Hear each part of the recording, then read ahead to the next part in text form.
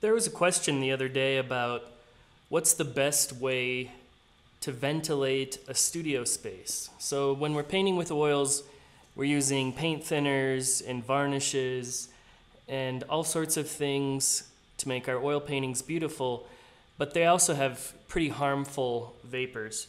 So in this quick guide, I'm going to show you how to ventilate your studio and the best way to do that if you don't have a professional studio. My building has like literally millions of dollars of ventilation equipment probably. I don't know, maybe that's an exaggeration, but it's not my building, but the building that I have my studio in is like 4 stories tall, and it's got a pretty serious ventilation system going on. So if you don't have that, what's the best way to do it? So what you're going to want to do is find a room, preferably that has 2 windows in it. So in this room, hopefully you've got 2 windows. This would probably be the best configuration. In this window, you're simply going to have a box fan, and the air from here is going to be blowing in. And in this window, you're going to put a box fan, and the window air is going to be blowing out.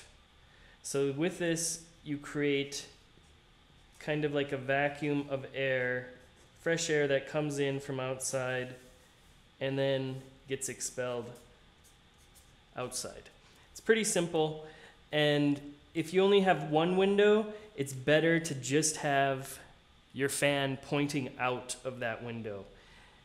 Blowing the air in is not going to do as much as creating that suction. Preferably, maybe it's somewhere else in the house. You know, when you open your door and you have a window open, you know, pretty far away, but it creates that suction and all of a sudden it slams shut. That's what you want to create. So if there's a window in another room, whatever, open another window somewhere as nearby as possible and point a big box fan blowing out of the room.